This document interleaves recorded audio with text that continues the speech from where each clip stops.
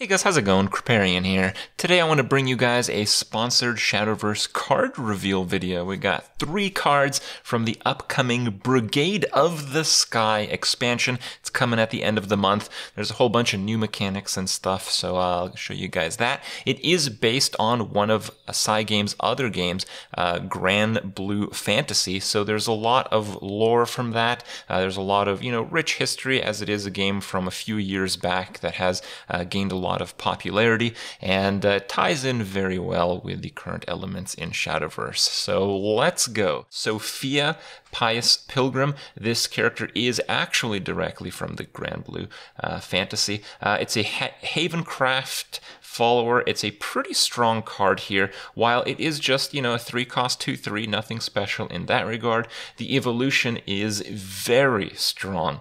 It randomly summons a copy of an allied follower that has been destroyed during this turn. But when it's your turn, you know when to sacrifice the big followers, and, in doing so, you can then play this card after sacrificing just your big follower. So, yes, it's random, but it's controlled randomness. It's really in the spirit of what randomness is in Shadowverse. It is random, but it's randomness that you can reduce to basically not random at all. The card is very good, particularly in Havencraft, largely because you can get a lot of tempo from casting an amulet or something like that, getting a giant follower a few turns later, and then sacrificing that giant follower and getting massive tempo from playing Sophia. So potentially a very high power card, but it's going to require some deck building to get the most out of it.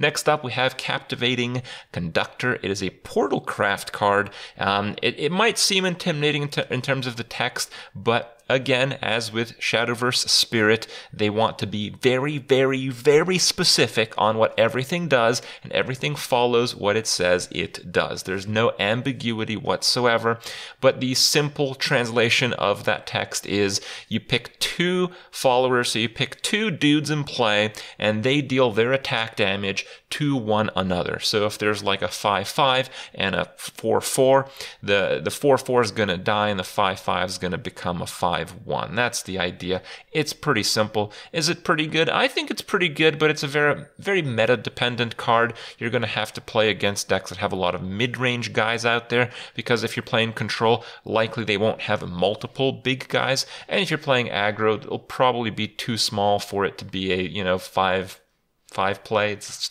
just too much, I think. So meta-dependent, potentially very powerful. And then they gave me one of the Swordcraft legendary followers, Latham the Honorable Knight.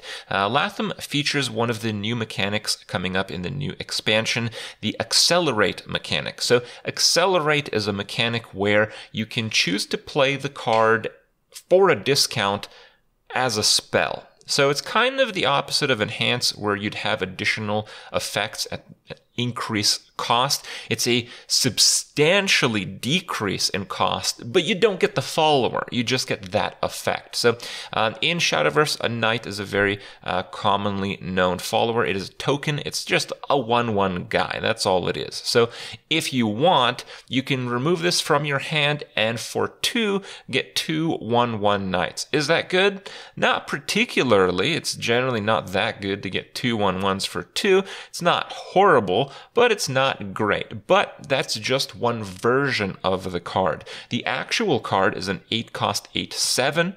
Evolving him gives him, proportionate +2/+2 stats. And when you play him, the Fanfare ability gives your leader permanent effect. So this is kind of like from this point until the game ends, it's kind of like an aura effect. And whenever an allied follower attacks, if there's no knights in play, so we're talking about that 1-cost 1/1, you summon a knight. So you basically get to swarm it up big time, and whenever an allied follower that originally cost 1 play points comes into play, you give it Storm. And these effects are not stackable, so I guess they don't work with each other, but nonetheless, multiple passive, aura-like effects for the rest of the game are very strong.